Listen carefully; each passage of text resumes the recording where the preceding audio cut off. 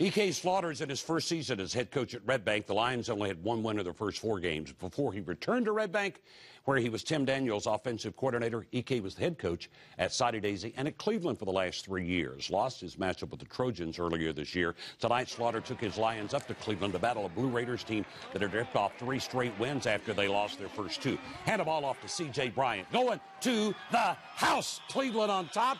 And they never trailed tonight. No, 2 more touchdowns put them up 21-0. Bryant scored again. Cleveland 35-0. Jonathan Torero, 20-yard touchdown. It's 41-0. Red Bank finally got on the board, but this is a good old-fashioned taken to the woodshed tonight. 41-7. Cleveland beats Red Bank.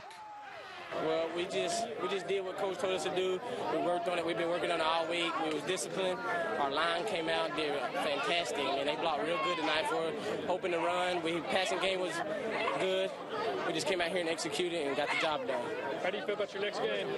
Now, this is probably our biggest game that's coming up. Yeah, we gotta do a lot of work during the week. It's gonna be a big game. Got a lot to prepare for. I've seen them on film. All I know is going into the night they were 4-1, 2-0. How do you guys prepare next week? Get ready for them. We will. We'll prepare for them. We'll try to work on ourselves and try to get better.